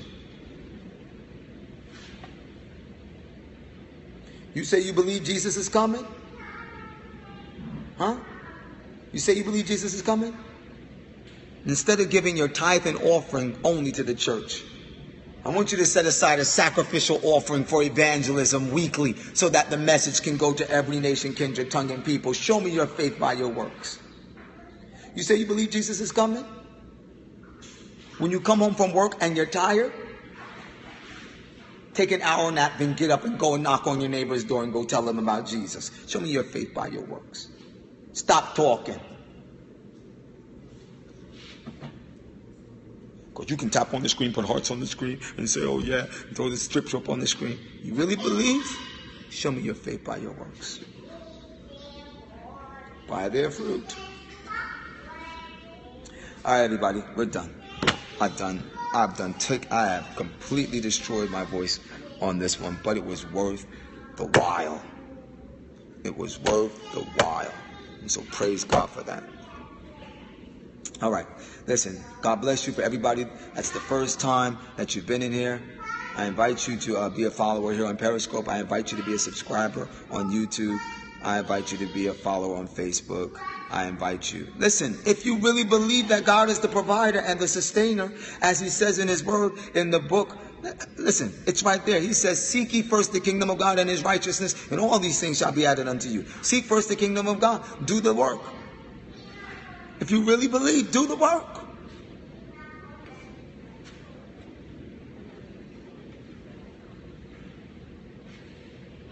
Because everybody loves to jump up and shout, whether it's Sunday morning or Sabbath morning. Oh, but when it comes time for you to actually strap the boots on and go and tell somebody, it's crickets. That's when you only see 2, 3 people, 4 people, 5 people. When earlier there was a whole church full of people. Oh, I'm hungry. Oh, I got something to do. I got this. You ain't got nothing to do. You're selfish and you're lazy. That's all you got to do. Be selfish and lazy. Stop lying. You don't have anything to do but be selfish and lazy.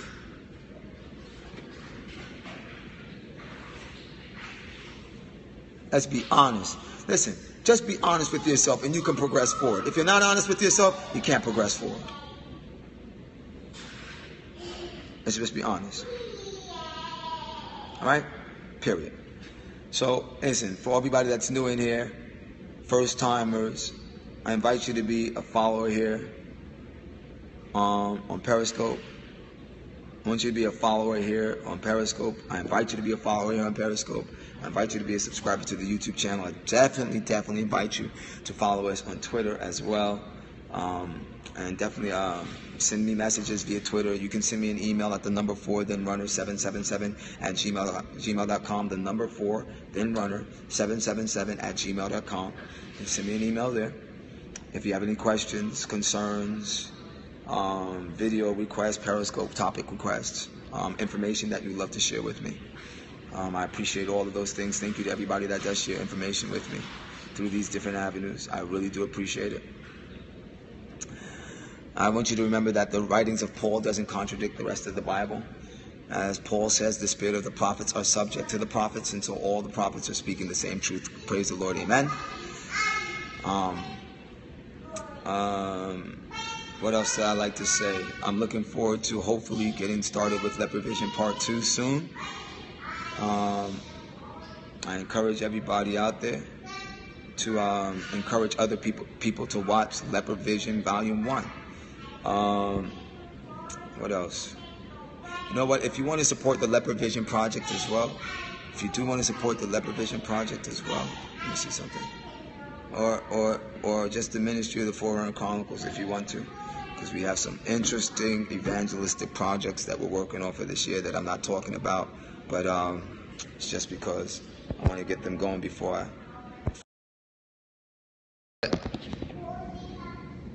I invite you to, you can send a donation. Just you go into the Periscope description. That's the Periscope, my description on Periscope. There's a link that you can click on right there. Forerunner Chronicles to donate right there. And you can send a donation. All right? Send a donation to the Forerunner Chronicles. This is a ministry that is established for the purpose. This is a ministry that's established for the purpose of evangelizing all over the world and taking the message everywhere possible. So if you'd like to donate, if you'd like to send love gifts and all of that other stuff, you can do so through that website. All right, everybody, I'm tired. I am so tired, but I hope to come back here again. Now, the website again. Here's the website. Oh, man, I'm showing you everything about the website. There the website is TheForerunnerChronicles.com. TheForerunnerChronicles.com. You can look in my description for my Periscope. It's right there. You can just click on it. And that's the YouTube channel right there above it as well. So this is my Periscope description that I'm showing you. So even if you just swiped from left to right on your screen, you should be able to see the Periscope. You can take a picture of this if you want to, yeah. But if you swipe from left to right on your screen, you should be able to see this description and be able to utilize the information. All right, there it is, everybody. All right, that's it. God bless you, God bless you, God bless you, God bless you, God bless you. All right, so as always, this is the Forerunner. I'll see you guys later on this afternoon, God's willing. Who's singing in the background? That's my daughter singing. It's my daughter singing in the background, sharpening up the vocal tunes over there, trying to get herself together. So as always, this is a Forerunner, and whether you like it or not, the truth is the truth.